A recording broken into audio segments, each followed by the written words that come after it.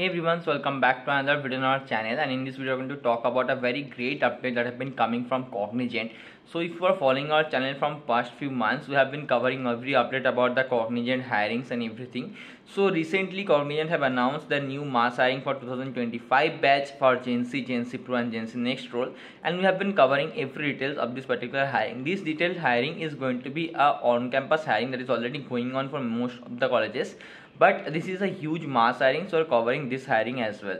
So every round we have discussed before they have started. So every round we have discussed detailedly before they started. So recently Cognizant round 1 results are out for the aptitude assessment, and for some colleges the technical assessment already been done, and for some colleges the technical assessment is going to happen very soon.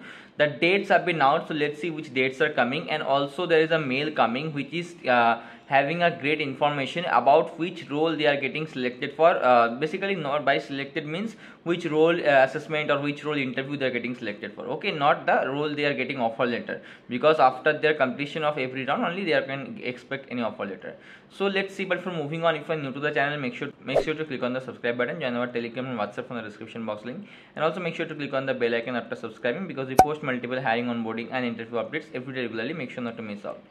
So first of all, Cognizant, as I have mentioned, Cognizant have released this particular mails to those students who have cleared successfully the round 1, that is the aptitude assessment round, and they have mentioned you have been selected for the Genc Next or Genc Pro or Genc, whatever this is, whatever they are selected for. They have clearly mentioned the role. In the mail they have said you have been selected for this particular roles interview process, but before that there is an assessment that you need to complete, or there is an assessment you need to complete. That's the technical assessment. Basically this technical assessment dates are also they have mentioned that is going to be scheduled on 1st October for most of the students. If any one of you have received any other dates than this, make sure to comment down. The dates might vary from college to college. The one we got info for is 1st October.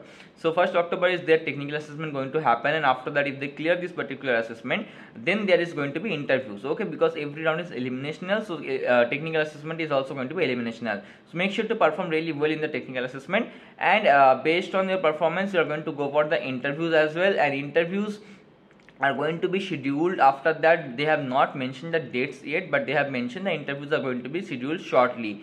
So for interview preparation, we have already posted multiple videos for Cognizant interview preparation.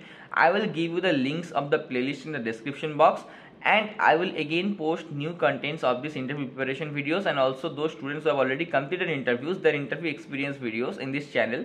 So make sure to click on the bell icon and follow our channel and not miss out on this content. So that's it. If you have any other queries regarding this, you can comment down, or you can join our dedicated Cognizant Telegram group and you can ask your queries there.